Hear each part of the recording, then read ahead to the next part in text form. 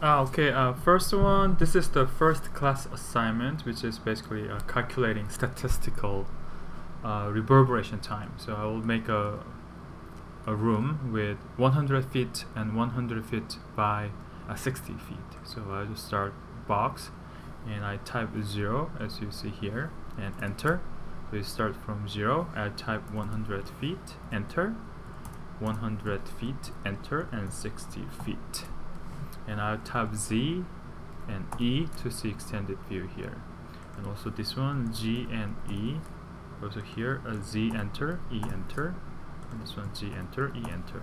So I just quickly draw a stage. So I'll draw at the corner here, roughly 20 feet and about 100 feet, and maybe height is 3 feet. So this is my stage.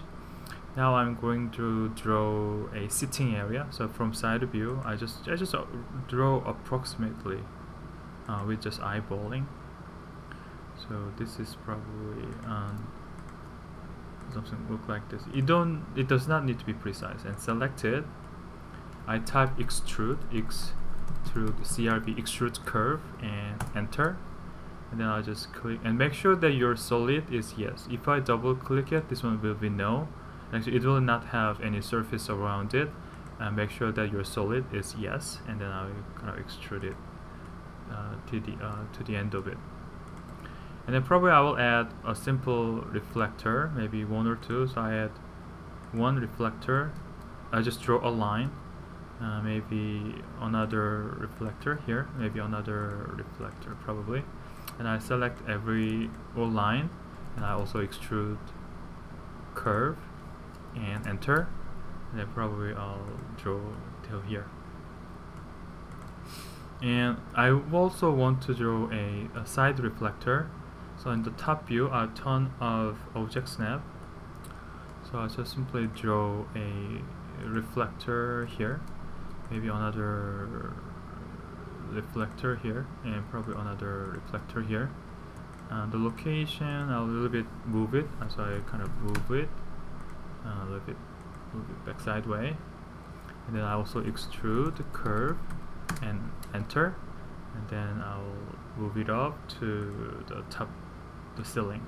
So here's my side reflector, and I will select these 3, and then I'll using mirror function, and then by using midpoint I will mirror it. So this is actually my side reflector.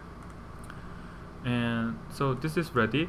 So now I will export these geometries into Ecotag, but before doing that, always make sure that go to tool option, change your unit from inches to millimeters, because Ecotag only accepts millimeters unit. So I just set OK, and it will scale by 25.4 and yes. So this is our model. So I select these and then export selected, and I'll say this one is test room, and I save as 3D Studio as and save it. And I don't have any curves, so I can use fewer polygons here, and OK. And in Ecotag I will import it. So import 3D CAD geometry, I select test room and open, and then I'll import into existing. So this one is our geometry. Now let's use top view. I'll click this one, display setting on the right side, and click top view, and I will measure the distance to make sure that this one to the end is 100 feet. You see that? So now I'm sure that this one is right scale. The first one is actually calculating statistical reverberation. Go to analysis and go to reverberation time to say OK. Currently volume is 0 and then sitting is 0. So this one is the dimension is 100 feet by 100 feet by 60 feet. So the total volume is about 600,000 cubic foot, and actually this one is actually 17,000 cubic meters. So I type here 17,000, and roughly I'll just use 10% of sitting, about 170, and then I'll just calculate. So actually the range is here, which is reverberation time is unnecessarily long. Well, this is what does it mean, and our ideal zone is actually here underneath. So this is your first assignment. That's showing this graph using, make sure that you type here a volume, let's increase double and calculate. So that's, this one is actually better than that. So actually meaning that I can add more people. So calculate it. This is kind of, I think, the limitation. So take a screenshot of this one and upload it. This one is our first assignment. Okay, thank you.